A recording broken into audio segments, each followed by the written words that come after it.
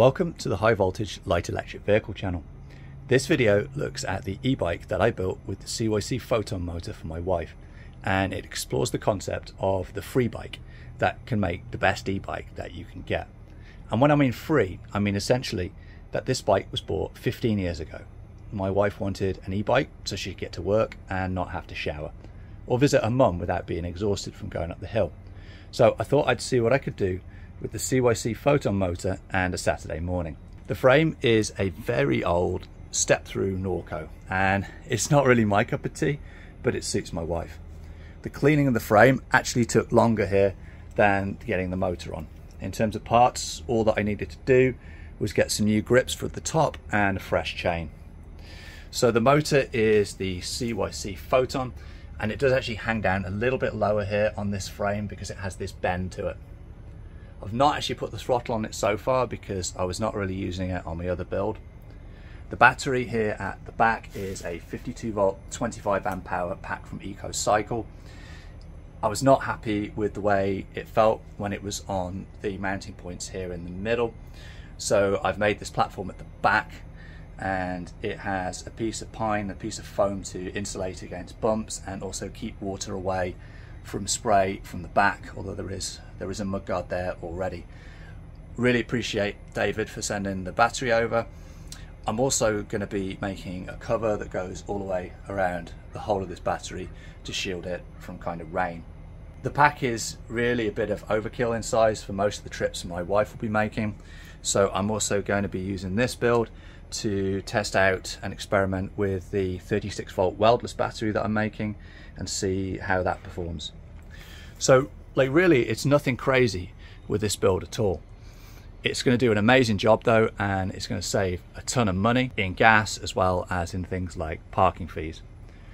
The point here I'm making is that as a society we are swimming in bikes like this that can be made into e-bikes that are as good, if not better, than getting a pre-built budget e-bike.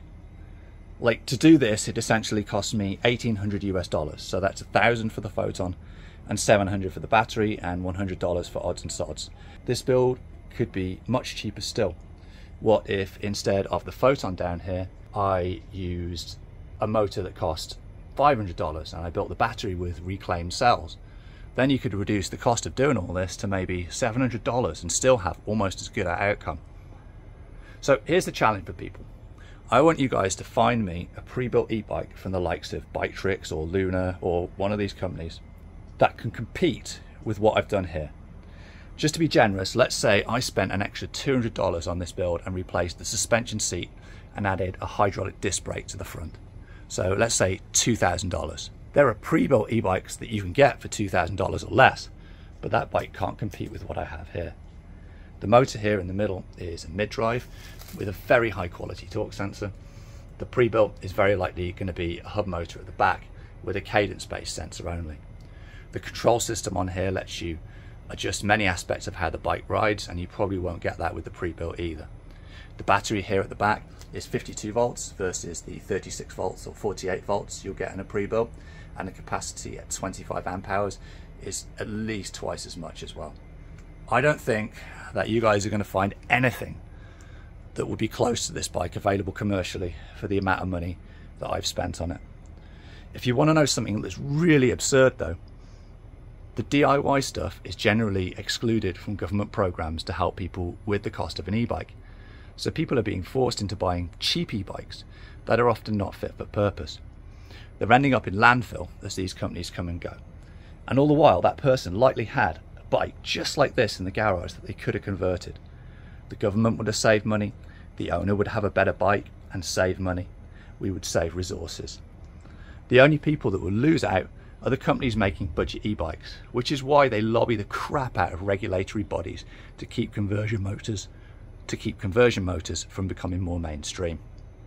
I'm going to do another video on the lobbying aspects pretty soon because it's driving me nuts.